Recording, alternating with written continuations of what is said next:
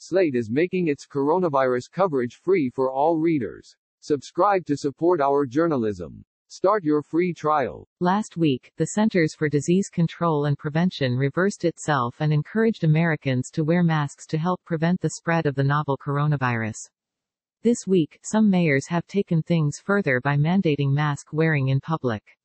As COVID-19 has upended every aspect of American life, masks are fast becoming the faces we show a world where every stranger might be carrying a potential threat.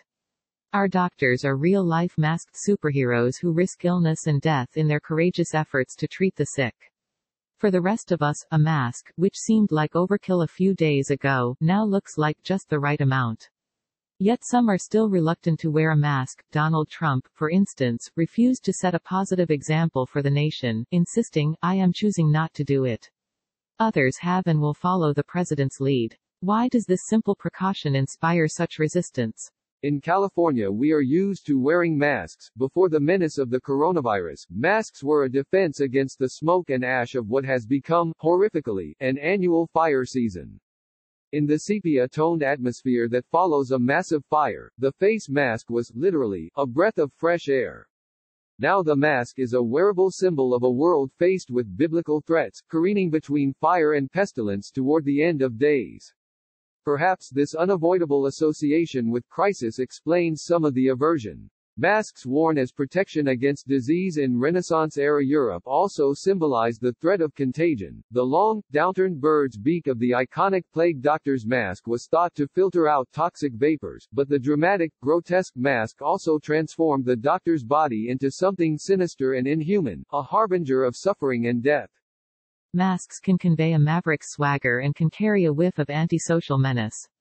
A mask can suggest a belligerent, go-it-alone attitude, and it also obscures, hinting at a possibility of dissimulation or deception. What, one wonders, lies hidden behind that mask? The mask is a barrier between the wearer and external threats and also, potentially, a disguise, hiding one's identity from enemies, law enforcement, spies, paparazzi, perhaps a righteous and vengeful God. Those daring few who venture furtively into the city in their masks evoke memories of the outlaws of spaghetti westerns, bandanas over nose and mouth, on the lam hoping to outwit the hanging posse, just as we shelter in place, hoping to outlast the deadly coronavirus.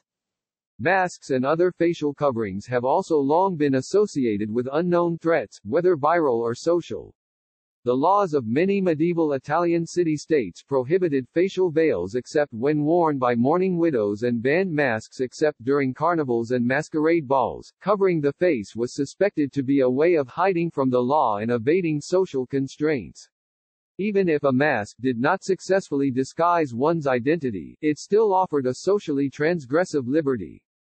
Renaissance-era Italian writer Baldassare Castiglione advised the aspiring courtier that, even though he be recognized by all, disguise carries with it a certain freedom and license. A mask allowed the wearer to escape the constraints of their own persona and social role and become, if not anonymous, at least enigmatic. The unease associated with a concealed face is not an antique prejudice, just a few years ago, but in what already feels like a bygone era, many European nations, confronted with the Islamic practice of veiling, prohibited face coverings. In 2014, France successfully argued in the European Court of Human Rights that the voluntary concealment of the face is incompatible with the fundamental requirements of living together, and the minimum requirement of civility that is necessary for social interaction. But in the age of the pandemic, a covered face is now a requirement of basic civility. The term for the Islamic veil, hijab, means barrier or partition in Arabic. Western norms once perceived such a wearable division as antisocial, but today secular as well as sectarian norms demand a barrier between our fragile bodies and a threatening world, or a world our bodies may unwittingly threaten. But when they cover faces that have provoked fear and aversion, masks still inspire a punitive reaction.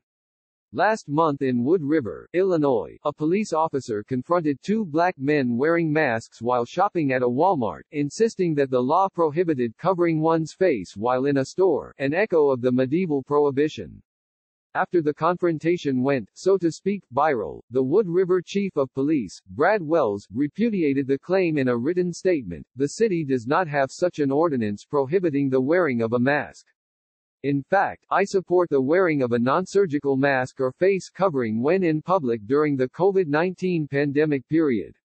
Sadly, but predictably, the prudent mask, now recommended by the Centers for Disease Control, has already been treated as the pandemic-era's hoodie sweatshirt, an innocent garment, transformed by racial prejudice into a symbol of criminal intent. There's another side to masks, of course. Masks obscure, offering anonymity, but a decorated mask can communicate personality even as it safeguards and hides the face. Consider the pricey designer masks such as the Airynum face mask touted by Instagram influencers and celebrities such as Gwyneth Paltrow. The Airynum came, of course it's sold out, in limited edition designer versions and apparently became a regular sight at this year's various fashion weeks in the early days of what would become the coronavirus pandemic. The fashionable, decorated mask is like a talisman, warding off evil through the power of runes and symbols printed on its surface, or like a coat of arms, communicating commitments, values and, perhaps most of all, status. The high-fashion mask can also be read as a sign of contemptible selfishness at a time when doctors, with clearly greater needs, face a shortage. One headline, for instance, read, "Gwyneth Paltrow face mask sells out despite health advice." A designer mask seems to betray an attempt to buy one's way out of a common crisis, yet another barrier separating the rich and famous from the rest of us. The homemade mask provides an answer. It echoes the embrace of homespun clothing in pre-revolutionary America, an effort to reduce the consumption of imported fabrics controlled and taxed by the tyrannous British. The homespun garment also signaled an egalitarian disdain for status symbols. "Rich and poor all turn the spinning wheel," declared a popular slogan at the time. The homemade pandemic mask is a similar practical response to shortage and, as such, an unambiguous emblem of civic virtue. It reflects the time-honored American values of thrift, self-sufficiency, and ingenuity. It communicates civic responsibility and prudence, self-sufficiency without selfishness. With a government that seems unequal to the threat, citizens must take matters into their own hands, peaceful masked vigilantes who bravely step in to do battle when the authorities have failed. Of course, these symbolic considerations are trivial compared with the importance of reducing the threat of transmission. Still, as we are forced to abandon the physical intimacy and openness that normally foster trust and community, quiet gestures of solidarity may help us to sustain morale and social connection in the long and lonely weeks to come.